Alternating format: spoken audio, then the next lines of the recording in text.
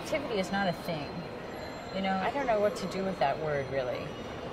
Maybe a word that's more interesting for me is like flexibility. How do you stay flexible, and how do you stay responsive, and that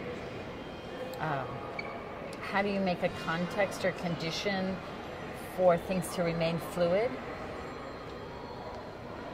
It's really about trust. How do you cultivate the situation that allows you to trust your own process, trust the ability to respond? And usually I think when we try to define things and contain things, it's because we're full of fear. You know, like we're full of fear because like, oh, we might fail, or it might not be good, and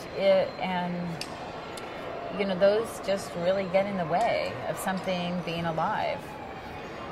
As an artist, or whatever someone's work is, that you're always trying to make permission to do something you don't already know.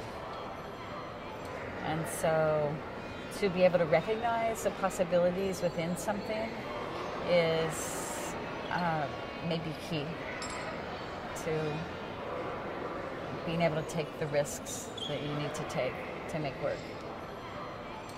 That's where creativity is. It isn't a process, really, that you can describe. I think that you're continuing to change, and you hope that that can be creative, or that you're not always responding in the same way, but that, or that your thinking is not rigid.